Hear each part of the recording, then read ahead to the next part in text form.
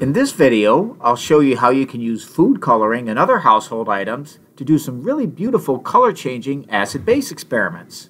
Key to this experiment is the use of food dyes that are advertised as coming from natural sources. To make sure you're using the right food dyes, be sure to check the ingredients list. The correct food dyes for this experiment has vegetable juice, turmeric, and spirulina extract listed in the ingredients. Let's test the natural green food dye first. I'll add a little bit to each of these 3 flasks.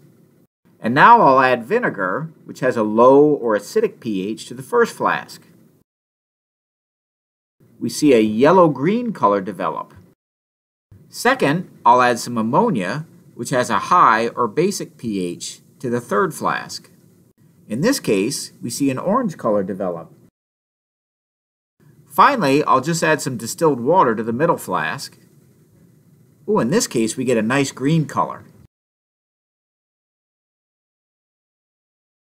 Let's try the red food dye this time. The first flask contains vinegar, which has a low pH. The second flask contains water.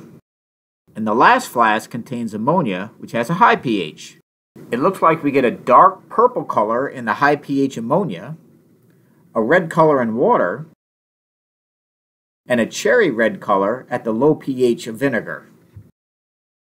Let's add some baking soda to the flask that contains water to raise the pH just a bit. We get a shift in color to a nice purple when we add baking soda. These color changes occur because these dyes act as acid-base indicators. This means that the colors of the compounds in the dyes change with pH.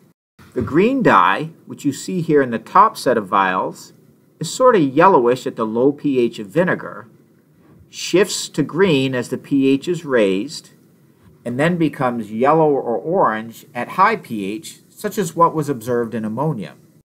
The red food dye, which you see in the lower set of vials, is cherry red at low pH, shifts to a purple as it approaches neutral pH of 7, and then changes to blue or even dark purple at very high pH, like what we saw in ammonia.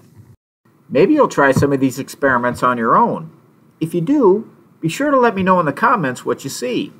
Maybe you'll try investigating with the yellow or blue natural food dyes, which I didn't test in this video.